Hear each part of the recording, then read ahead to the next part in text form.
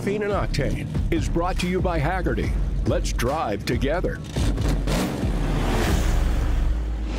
On our show, Caffeine and Octane, in the past, we've always tried to feature prominent voices in the car culture, from a musician to a bishop to a broadcaster. But today we're at a barbershop? Jazz, this is funk, this is soul, this is gospel, this is sanctified sex, this is Oh, the swag shop. Rap music is my religion. Amen. Killer Mike's swag shop. For those of you who don't know, Killer Mike is a Grammy award-winning rapper turned activist. Matter of fact, Killer Mike is one of the most influential voices in the city of Atlanta. And guess what? He loves cars. Hey, what's up, Mike? What's up, brother? How you doing? What's going on, dude? Man. I came in, but I didn't see any Killer Mike-ish type cars out there. Nah, we got that cool dad vehicle, but Oh, you're the dad the vehicle. cars are at the Villains Garage. We're gonna go there later. Welcome to this countrified, bonafide, and my flow is sweet as a potato pie. First, I need everybody bragging on my barbershop, so I'm gonna sit you with my man Marlon today. Oh, you gonna get me hooked up? He gonna tighten you up. We're gonna chop it up a little bit. Get ready. I love this. Barbershops is when you find out all the tea. Let my granddaddy say, well, they just tell the truth.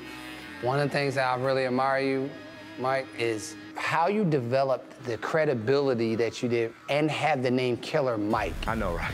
Is beyond me. I didn't give myself the name Killer Mike, so it's not like I thought I was badass, I wanted to be called Killer. You know, I would have been Slick Mike, Cool Mike, but I earned my name. I earned my name in a rap battle. Looking for the truth, yeah, it's me. Everything polo to the flow, don't even at the grocery store, don't.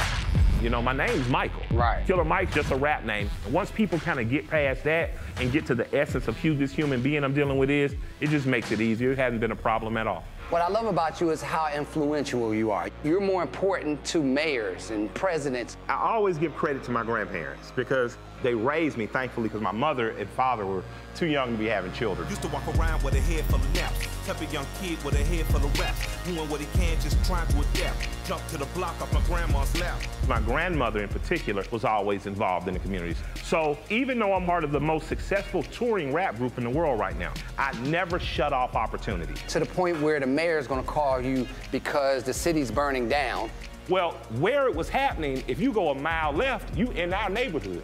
I didn't think it was smart to burn down your own community when we should be using it as a fort to help people organize.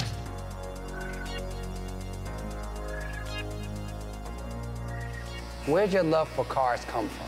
I love cars since I was a kid. I think that, you know, there's a time in a little boy's life where I didn't know what I liked better, the Kimberly Walton who sat next to me in class or my toy cars. So, I became a rapper and kind of get the best of both worlds. I want to know how many cars you got.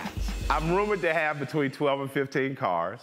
All my cars primarily are black. I want to be Batman secretly in my head, so I think that's why I've done it. And I just bought a brand new garage.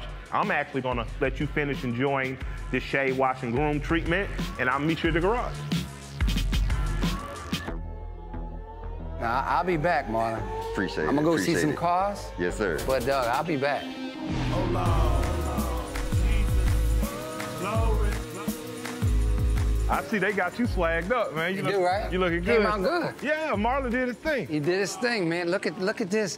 What you got? What you got? Looking at the bezel of my brightening, thinking that I used to sell raps for enlightenment. This is one of my favorite cars in the world, 61 Impala.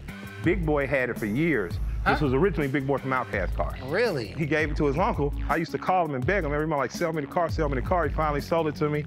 And we was talking in the barbershop. Yeah. He said everything's black. This is my old man car. Yeah, this is my go-to-church car, my wife. Oh, Lord, oh, Lord, oh, Lord. But we got the black ones. We got Look at the Hellcat. I like going really fast. I got a Hellcat as my daily driver.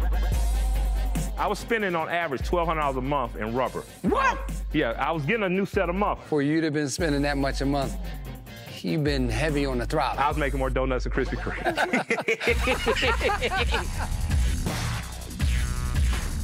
I want the trifecta. I have a 68 and a 69 Firebird. So I said, I want the 67. I saw it pop up, and I put it on deposit before I had the rest of the money. I just sent the deposit in, right? I did what every car got done. The same day, Shaquille O'Neal hits me and says, Big Dog. I'm like, what's up? Shooting a TV show, Big Dog, and I want you to come do the show with me. I got 20 grand for you. What? You lying? So, you know, what he paid me essentially bought this car. Original engine, all the numbers are matching on this one. 326. This is a matching numbers car? Yeah. Oh, man. Crate motor 396.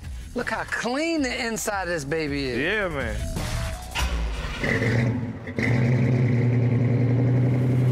So, did you put exhaust on this, or this is just... I haven't tweaked the exhaust at all yet. This sounds good, man. I haven't tweaked the exhaust yet. I like the steering wheel, though. I did do an aftermarket, sir. That's Because I'm a big guy. Yeah.